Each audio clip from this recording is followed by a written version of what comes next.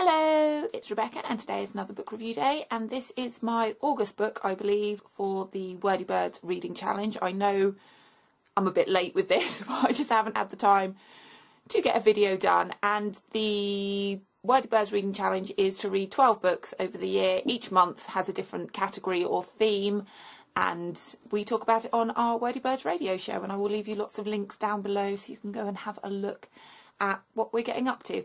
Anyway, so it was to read a book that was set in a different country, somewhere not the country that you live in.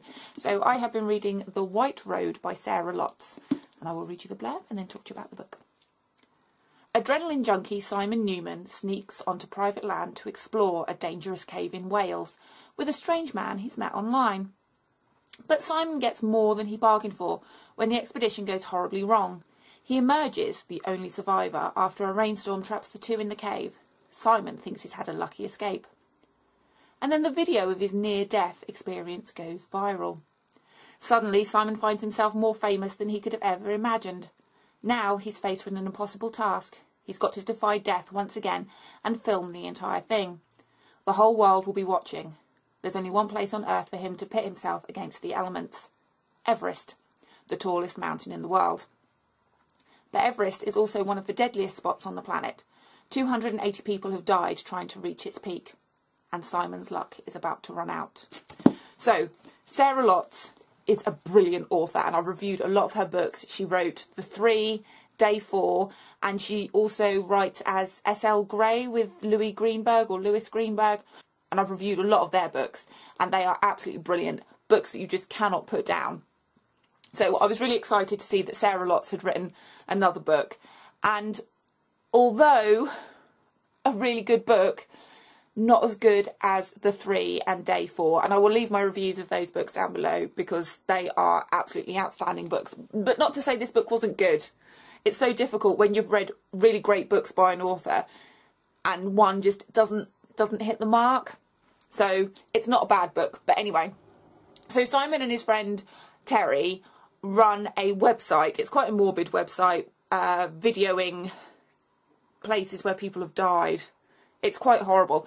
And Simon goes down into this cave in Wales with a really weird guy, kind of a bit of a drunk, a bit of a loner, a bit of a rambling man, into this cave to video these dead bodies of people that have gone into the cave before and have died. And one great thing about this book, you felt the claustrophobia that Simon feels.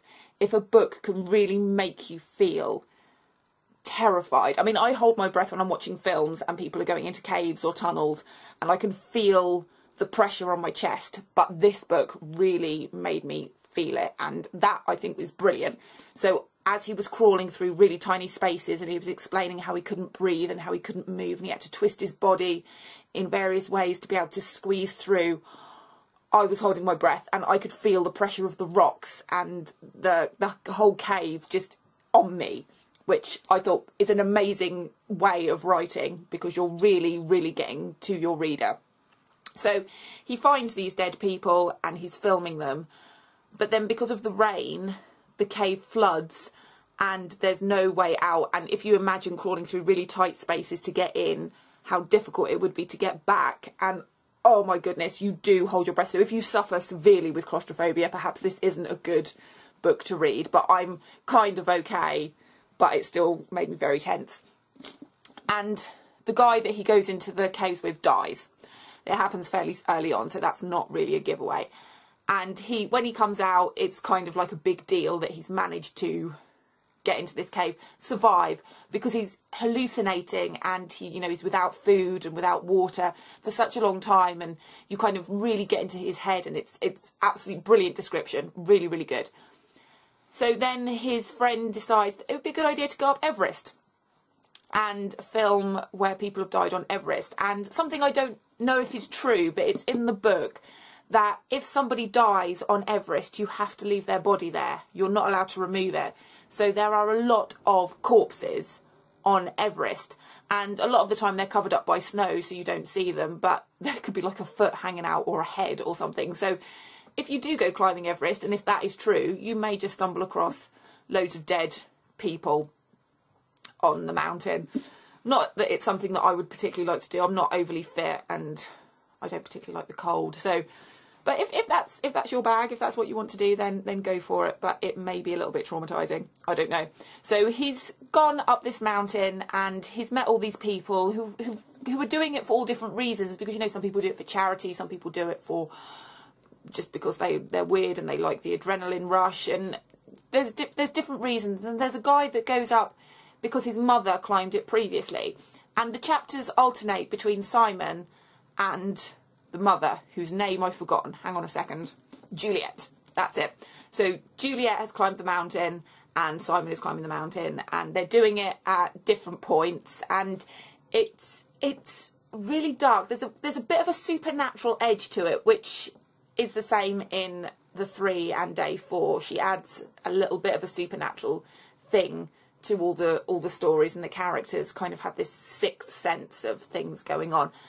And it was good. It was gripping because it kind of takes you on a twisty turny road, which I like in stories where you're surprised at the end of every chapter, or as you're going along there's just things that jump out at you that you weren't expecting. But like I said, I didn't enjoy it as much as the other two, but not to say this is a bad book. So I would definitely recommend reading it because it is dark, it makes your heart pound, it makes you think, it makes you scared, but not in a ghostly kind of way or a horror film kind of way. It's just how the human mind works, how people react to certain situations. It's quite disturbing, but in a really, really good way, which I know sounds peculiar, but that's the kind of thing I like. And if you've read any of Sarah Lotz's other books or S.L. Grey, you'll fully understand why I like this kind of story.